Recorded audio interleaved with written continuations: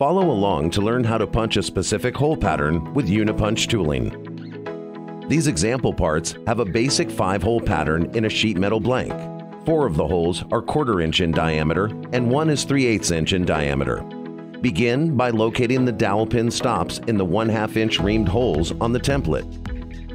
Tighten the pin stops to the template with the hex key wrench. Position the UniPunch units in the holes on the template. A pilot pin at the base of the unit goes into the 3/8 inch reamed hole in the template. Tighten the UniPunch units to the template with a hex key wrench. Position 2 units on the opposite sides of the template and tighten bolts.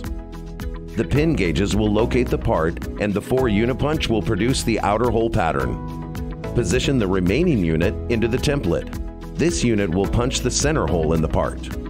Now the part gauges and UniPunch units are fully assembled and ready to produce parts. Insert a blank part and ensure that the part engages against the dowel pin stops. Here is the view of the part blank correctly positioned against pin stops. Punch a test part for inspection. UniPunch recommends checking hold-down bolts occasionally during part runs to ensure accuracy. You can now punch 5 holes in one stroke of the press.